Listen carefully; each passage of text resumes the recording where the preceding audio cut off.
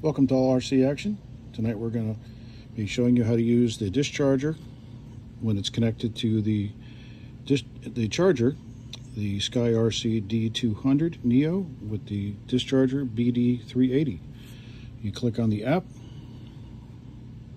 I have a 3-cell battery connected to this right now. We're going to put this into discharge.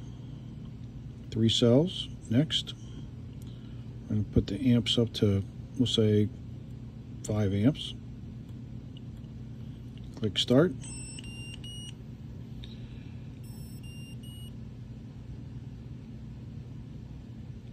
Starts discharging.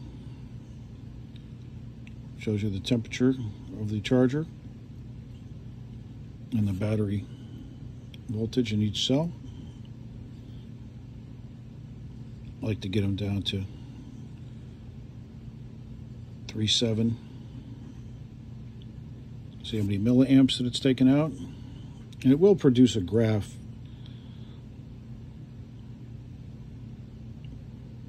that you'll have to turn the iPad sideways to read it. These are actually synchronized, the displays. We're at 372. I already pulled some of this out.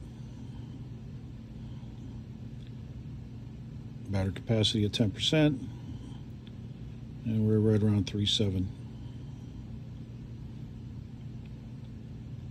You can set the cutoff.